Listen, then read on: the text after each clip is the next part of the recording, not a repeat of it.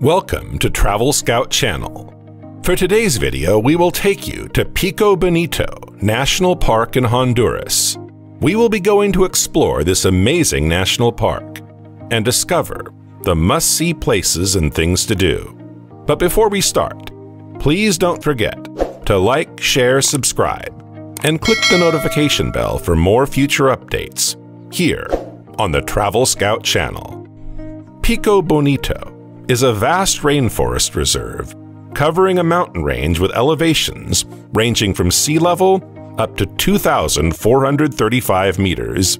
In this park, you'll find rivers and waterfalls amid lush tropical vegetation and is an excellent spot for hiking, birdwatching, rafting, and enjoying the abundant wildlife. Pico Bonito is the second largest protected area in Honduras and is a haven for animal life, seen rarely elsewhere.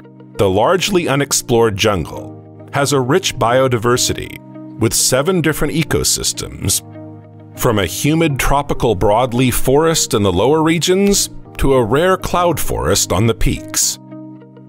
Planning to visit Pico Bonito National Park? Well, there's so much to do in and around here, and you will surely make your visit as active or relaxed as you wish.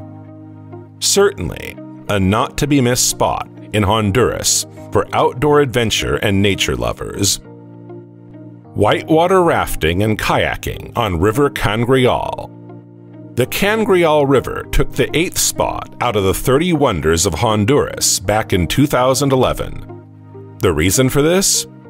Rio Cangrejal is Central America's steepest river and is perfect for technical whitewater rafting and kayaking.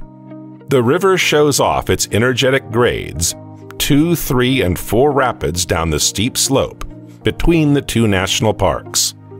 The large slab gives you the whitewater effect you need for your adrenaline fix.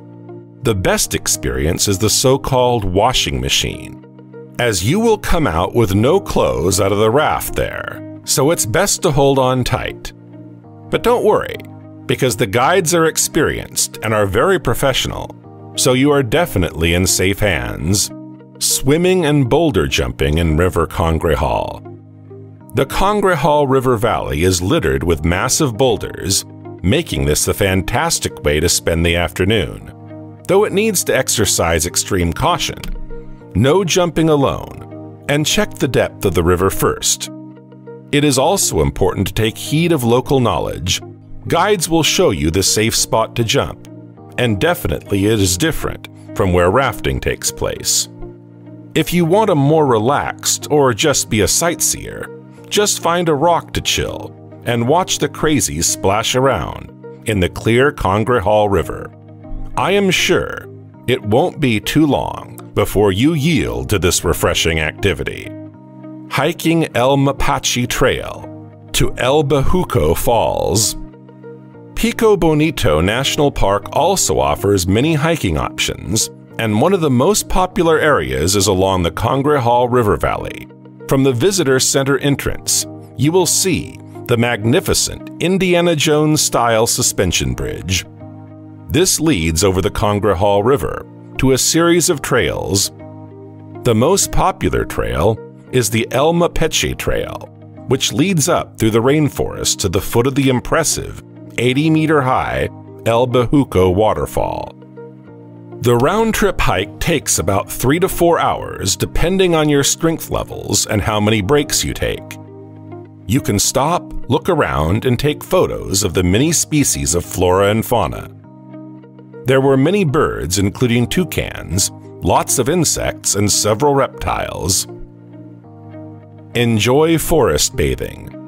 Shinrin-yoku is a Japanese practice meaning forest bath, or bathing oneself in nature to receive therapeutic benefits.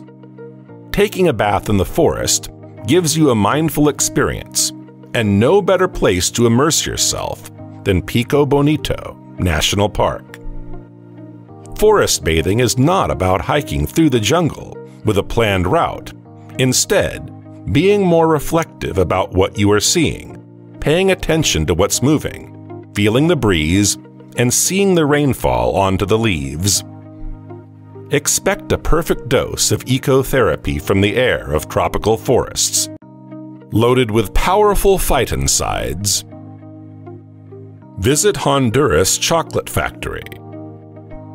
See firsthand the lengthy production process of the local chocolate factory, named Oro Maya.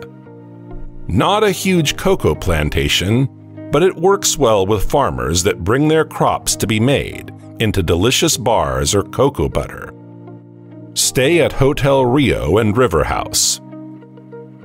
Hotel Rio and River House is the only hotel in Central America built from tropical hardwood trees growing on its own farm. It offers 2 different areas to indulge your time in nature. Hotel Rio is set about 400 meters back from the river on a verdant tropical hillside. It's home to a restaurant that serves delicious meals, bars, and hiking trails. It has also excellent views of the national park from its restaurant's terrace. The hotel has a selection of very comfortable rooms to suit solo travelers, couples, groups, and families. River House is set just 60 meters back from the river. It has a big terrace wherein you can enjoy the scenery of lovely gardens filled with tropical trees and plants. Visit Finca Curinto. Stationed about 20 minutes from Hotel Rio, towards La Ceiba, at the base of Pico Bonito, is Finca Curinto.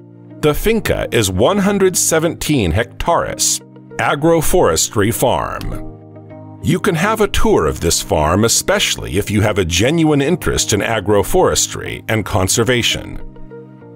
The farm is on recovered cattle pastures, reviving pepper plants, and tropical and hardwood trees.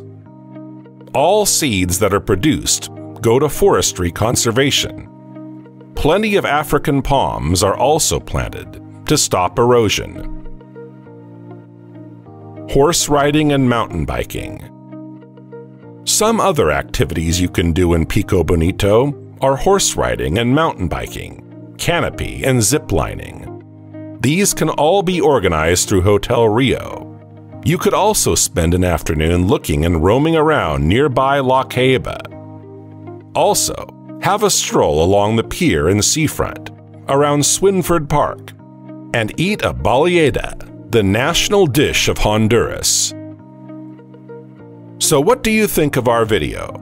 Please comment down below and don't forget to like, share, subscribe, and click the notification bell for more future updates here on TravelScout channel.